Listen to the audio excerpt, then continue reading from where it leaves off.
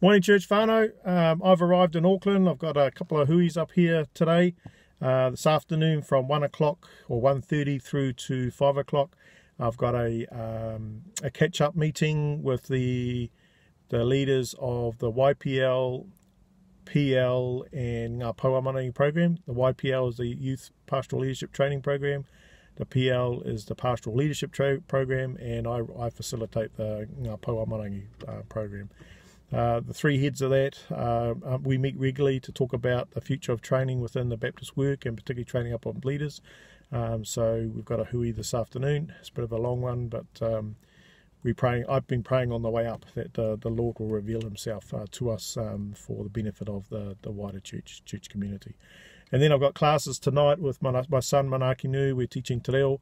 And then tomorrow we've got Formation Tuesday, where we're spending time with our Pauamanangi students, and in particular welcome back one of our tutors who got a moko kawai recently.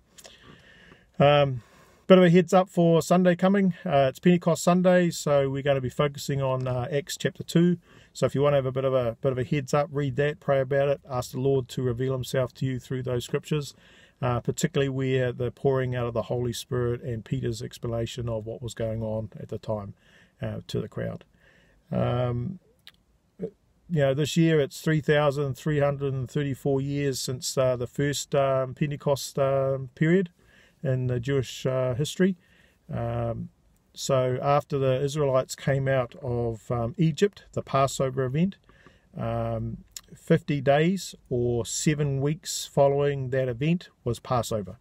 And so we're going to be talking a bit about that this Sunday. I don't want to give it too much away, but the Lord is everywhere, and so that's the word for that is omnipresent, but he also wants to be on me or on you as well. So it's not just about having a presence of the Lord in our communities and there. He also wants to have a personal relationship with us.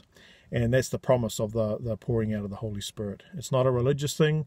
It's not a tradition in the sense of we follow rules and regulations for doing church or being a people of God or priests and all these types of things.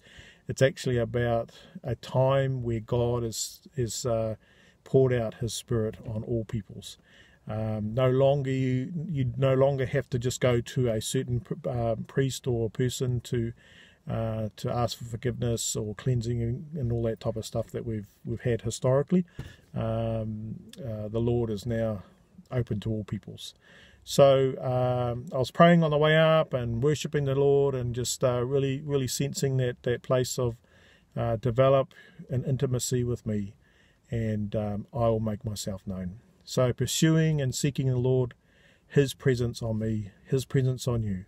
May you find that happen as you read through the scriptures this week and reflect on that. Looking forward to Sunday. Looking forward to seeing everybody again. May the Lord bless you, church. You are the head and not the tail. You are highly loved and favoured of the Lord. May you grow in the richness of what it is to be followers of Jesus. Keep holding on to him. Keep pressing into him. And seek him, because he will be found. He desires to be with you. He desires to have fellowship with you. He desires to want to know you more in a deeper way. Sometimes we have to break our hearts. Our hearts have to be broken to go to a deeper level.